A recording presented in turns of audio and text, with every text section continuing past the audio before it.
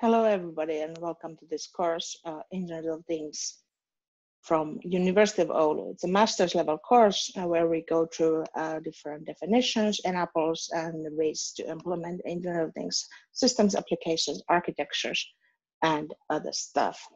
My name is Ella Peltonen. I'm a researcher here at the University of Oulu, giving this course and the lectures.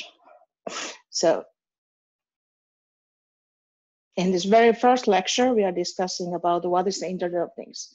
What are the definitions and what are the examples to allow us to build these sorts of applications.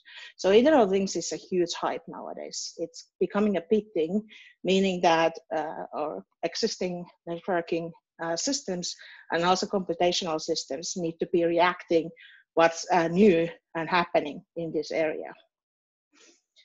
To give some short definitions, the smart home is like a perfect example of this sort of new communications. It doesn't necessarily need to be a home. It can be any sort of smart hospitals, smart industry, manufacturing. So this is not only one about the smart home or the smartification in general, but this is a one very good example. So in Internet of Things, we are bringing these smart systems in our everyday life.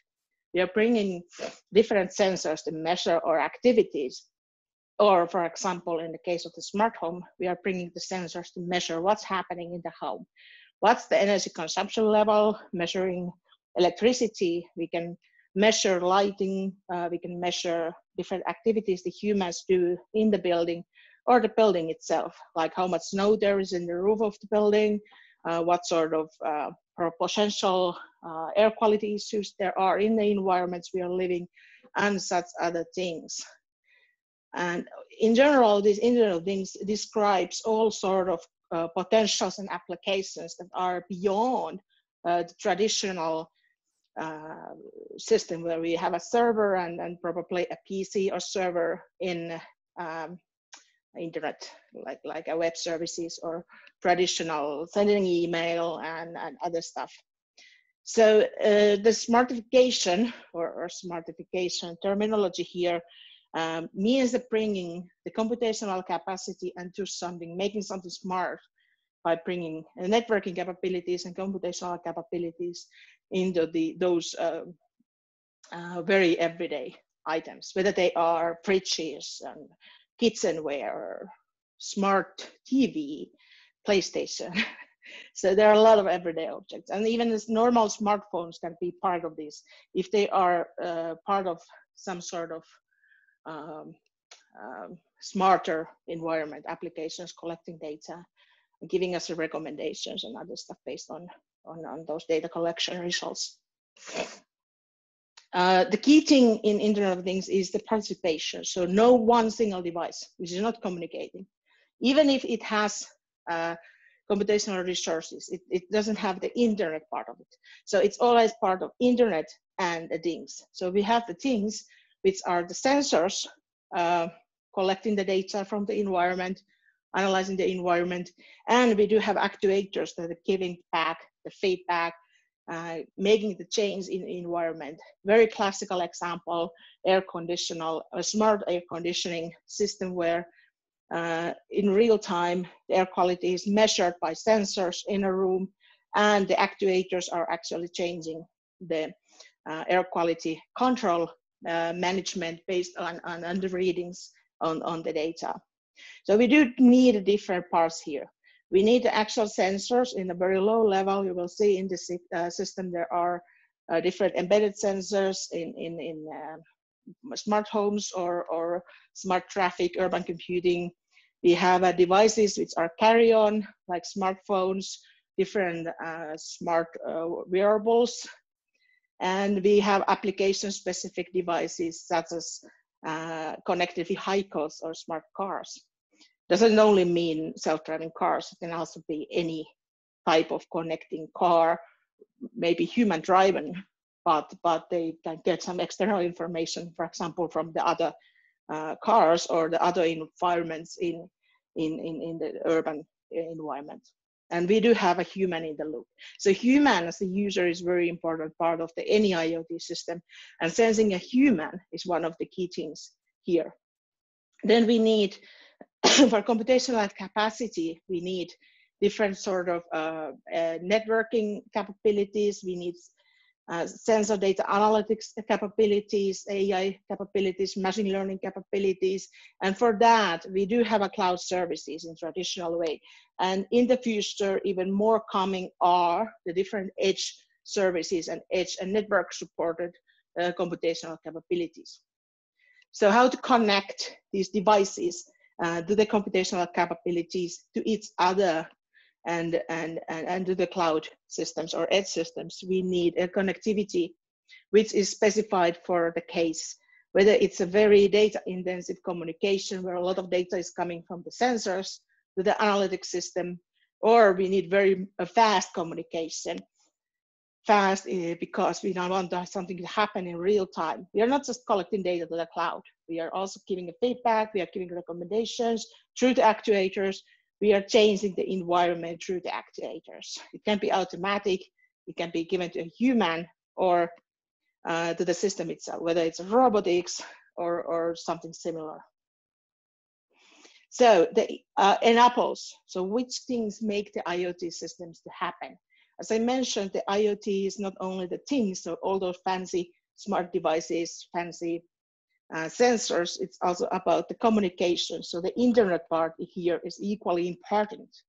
There are sensing and sensors and sensors in new ways in different embedded systems. We need a wireless connectivity because part of these devices are mobile. Doesn't only need smartphones or mobile phones, it also means anything we carry on, whether they are personal sensors like sport trackers, smart rings, earables. It can be automatic vehicles and connected vehicles in general. They are moving all the time. So we need, robotics can be moving in the factory. So we need a mobility and there the wireless communication is the key. Then, of course, because we want to have things happening on real time, we need low latency networks, meaning the communication is faster, more lightweight. Whenever we have a battery dependent systems, we want that the energy savings are taken into account. So there are different trade-offs, different perspectives, what is needed for its computing, this IoT systems. Edge and fog computing here, meaning that instead of sending everything to the cloud, which can be quite far away, we are actually performing also local computing in the edge of the network, in the local devices, which can be inside your, for example, your smart home. They can be local servers, or they can be dedicated edge servers in the network infrastructure.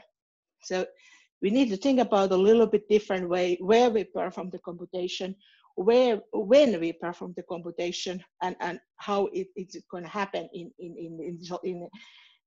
as a whole big picture. And of course, if we want to actually have a difference in the environment, we want to have automatic control on the environment, we need this automated system, control management, recommendation systems. If there is a human in the loop who want to give something for the human to read or see, visualizations become here when you have a human in the loop, human to understand the data. And of course, to generate this smart thing. So nothing is smart only because it's communicating with the internet. It's smart when we are making some artificial intelligence, machine learning, or data analytics to actually learn something from the environment.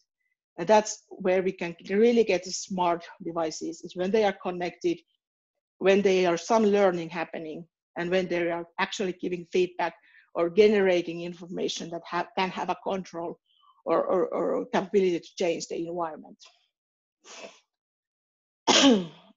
Going through some of these enables. So first of all, sensors. There are a lot of different sensors, from very, let's say, full computers, like smartphones are pretty much full computers in the capabilities, to some of them lower or dumper devices, dump only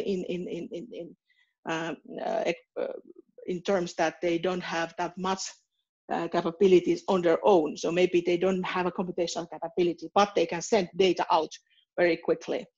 They can actually have an effect on the environment. And some sensors are okay-ish to have alone. So if you have a step counter on a smartphone, it's enough to have the only one sensor.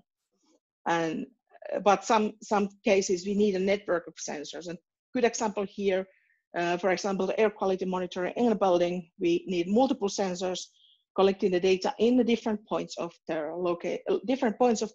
building, different rooms in the building. Because if you make an adjustment in the air conditioning based on the room that's empty, it doesn't help the room that's full of people. And of course, different quality control, sensors can get broken. Sensors can get misleading data, misinformation. So the quality control here means that we can actually correct also other sensors based on the network of sensors working together. So this is a very large topic. We can have sensors working together. We can have individual sensors. We can have different types of sensors sensing different things, but the information is combined through the sensor fusion methodology to get something useful out of it. That's the sensor fusion. So whenever we collect the data from whether the multiple similar sensors or a variety of set of different sensors, and we combine that information, we can call it sensor fusion. And that gives us information which is not capable of getting only out of one sensor, but we need a network of sensors or variety of different sensors to have the information. Many reasons why we need this. Maybe we want to learn something which is not presented in one single data point, but we need a coherence of multiple sensors working together and getting the new information based on multiple different sensors. Or we want to validate or configure the other sensors based on the majority of sensor readings. So there are a lot of different use cases for the sensor fusion. First thing to remember, technological systems can fail. There can be errors. There can be misconfigurations caused by human.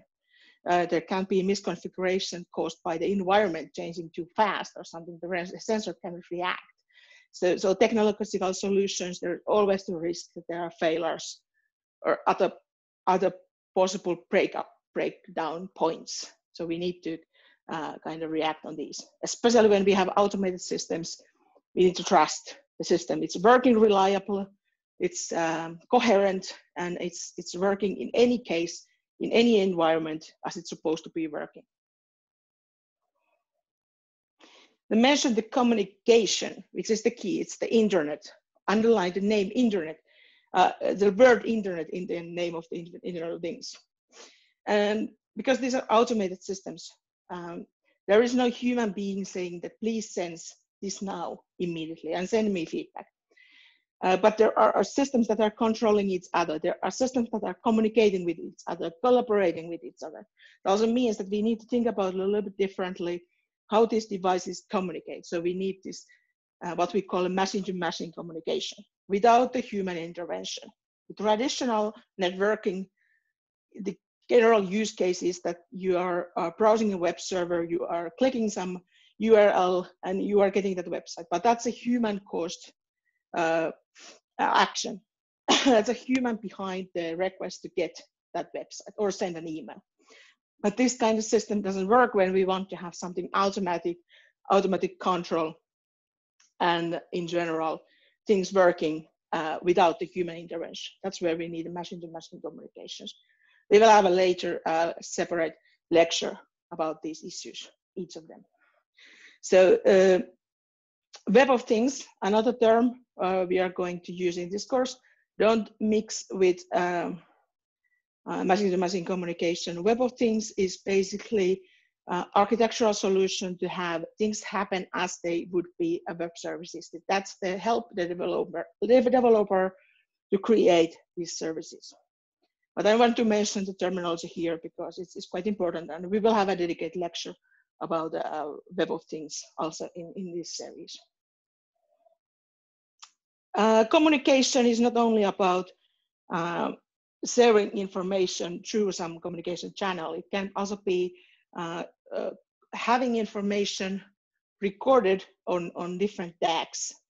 RFID, NFC, most popular use cases are different smart cards, credit cards, different tags to smart tickets, for example, things like that.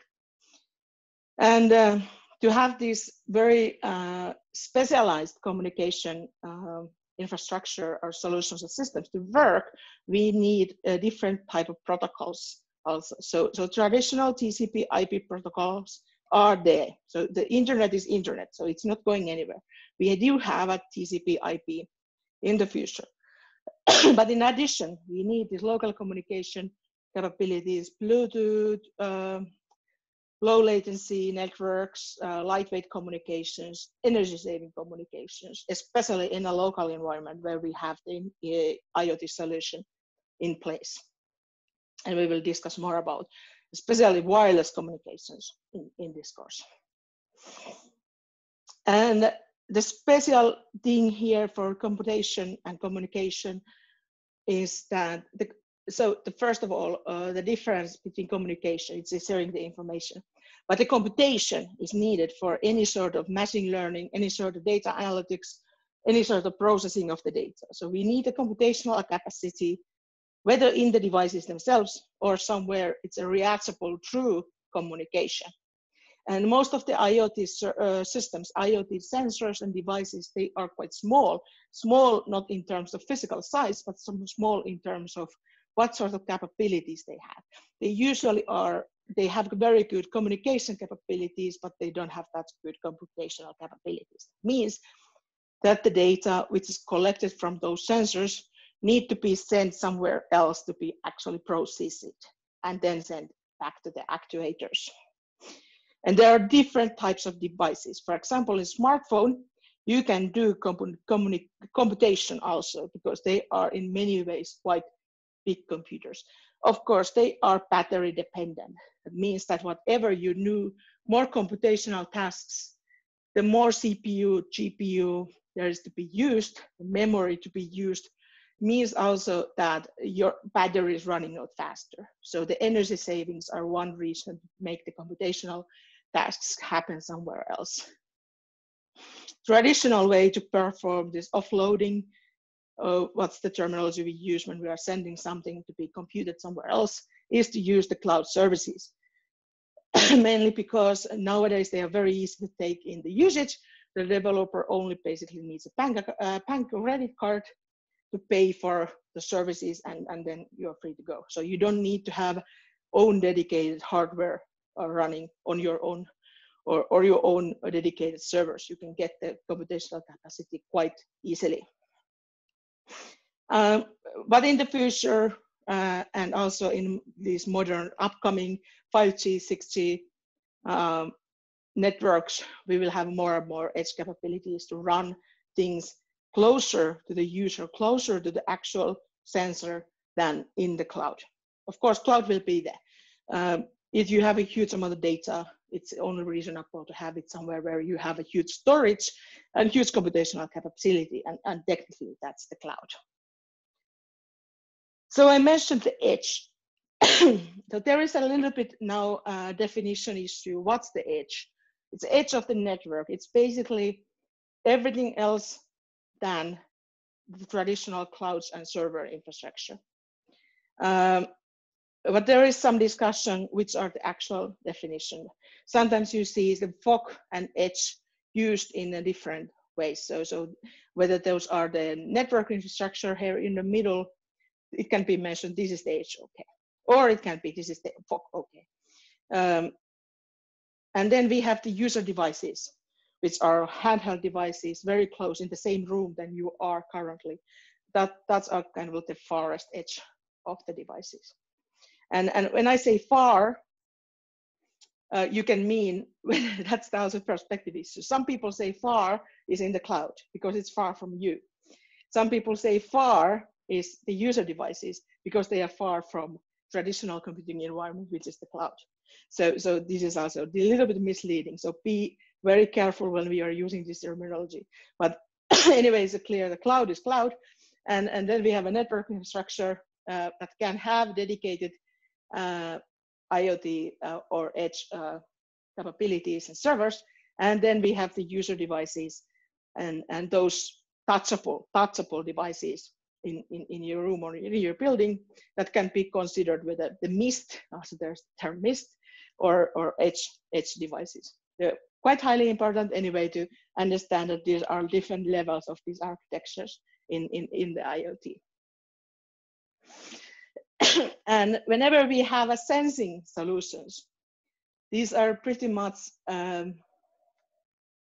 data-driven, because when we want to learn something from the environment, we need to have senses to understand the environment.